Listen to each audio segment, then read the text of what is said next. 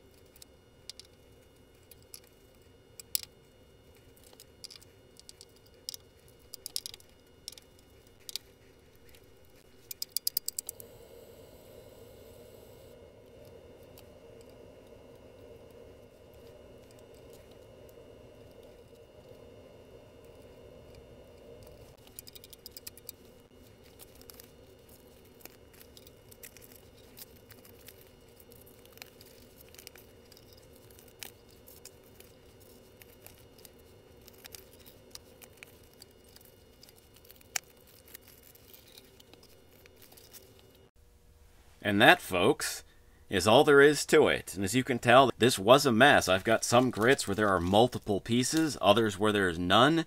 And now, everything is going to be neat and organized. I can clamp this onto the bed of the lathe behind the tailstock, or really anywhere I want. And all these abrasive strips will be organized and in place.